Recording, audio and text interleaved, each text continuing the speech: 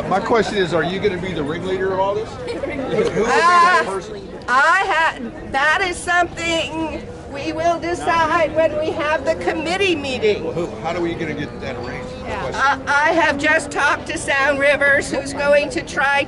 We have about 50 people signed up for the committee. That will require breaking down into subcommittees, and when the group gets together, hopefully a leader will surface. My intention today is only to begin the process of creating a community organization to give citizens a voice. And we've got a great start. And from this step, we'll take we'll move into formalizing that committee, picking people for different parts, etc. It'll come out of the committee. Sounds True is trying to identify us a meeting place because we're going to need something big enough for about 50 people. The convention center won't help?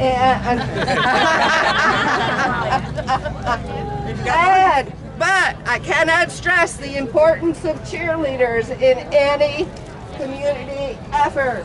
So, even if you are not part of this committee, there will be a website. We have a volunteer for that.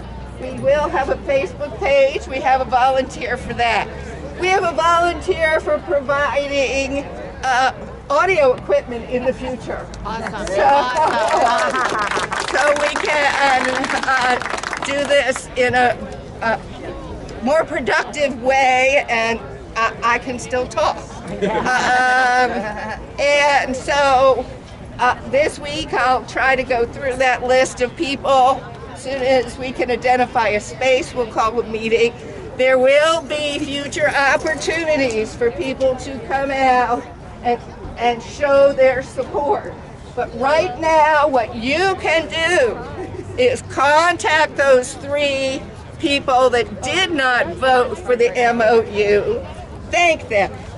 Go to meetings for upcoming candidates. Hold their feet to the fire. What is your position? What are you going to do? File to run. Let's put... Somebody file to run in your ward. You know, Outlaw is not running again. So whoever the new person is going to be that you come out and vote for, and get your neighbors and your friends.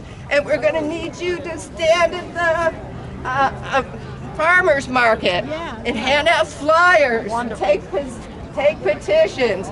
So this is just a beginning. And if you feel you have the expertise to be the leader of this kind of group, please come out.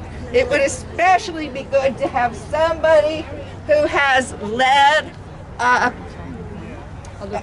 another committee and successfully taken on the city before.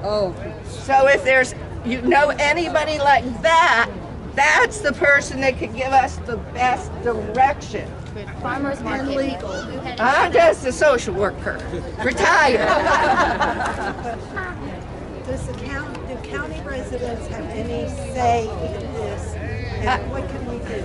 I think that all people who use this park and care about this park, I don't care where you come from. If you're connected with the MS Bike-a-thon, those people put their tents down here. Contact those people. Say, let our city know this won't work for us. You want us to keep coming to your city? Well, this won't work for us. Right. You know any organizations like that, because they camp here. Right. So and they have their money towards the businesses here. Right.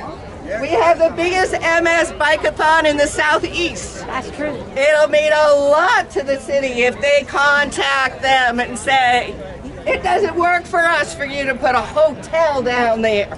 We are not people that stay in hotels, we stay in tents. So, those are things that you can do now. Good. So, yes.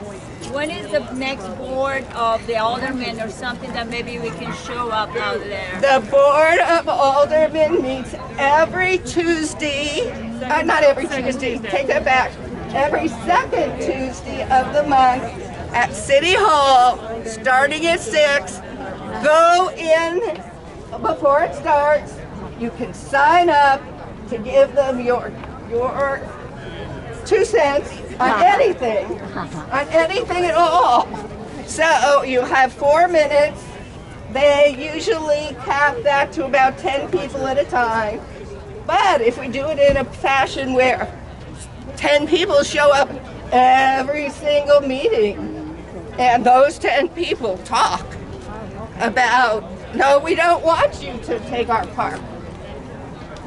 How about bringing, you right-wing types, bring back your Stop the Steal signs, and we can maybe make them here. I like it. Stop the steal. There is, just a second, Wendy. Okay, go ahead. Just want to say about the meetings. We don't get the agenda until Friday afternoon at like 4 or 5 o'clock. It's published on Memorandum, the Sun Journal publishes the agenda. You click on that, go to the city's website. It will have the entire package of everything that's going to be discussed. And the meeting's that Tuesday, the following Tuesday at 6. So if you push the city to say, hey, give us more notice, then because Saturday and Sunday you can't talk to the city. So the citizens petition and say, hey, we want more notice. Perhaps this kind of stuff, we would have, people may have not been so upset if they had more notice. There was another part to that. When you look at the packet, you would not have known, if you had looked at the packet online and the agenda for last week, or this week, you would not have recognized the agenda item as being pertaining to Union Park. It said, it was a Historical Science Society MOU, no description of what that was. So I think that was very deceptive. Very. I think there has been a lot of closed meetings that we apparently you can't get the meetings for, the minutes for. The Sun Journal alluded to that in their article. There's been an issue trying to get information on this whole thing.